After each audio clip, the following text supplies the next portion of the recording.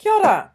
We're going to look today at doing handwriting searches using Safari on an iPad.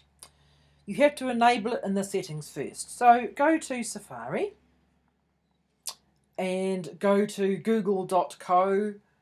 We're looking New Zealand, so we'll go .nz, but it works everywhere. Log in. I'm not sure if you have to or not, but I have. And then you go to the cogwheel on the top right hand corner there. So up to the cogwheel, and then you find search settings. Search settings. And you can scroll down a little bit until you see Handwrite. Then click on Enable.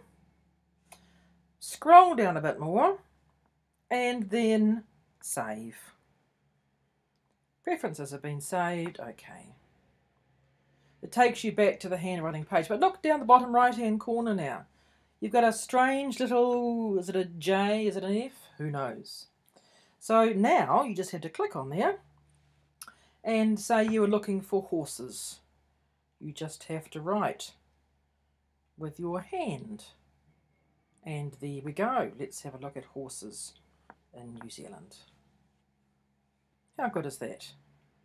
Nice and easy for people who don't want to use the keyboard but do have a finger. That's all for today. Ka kite anō.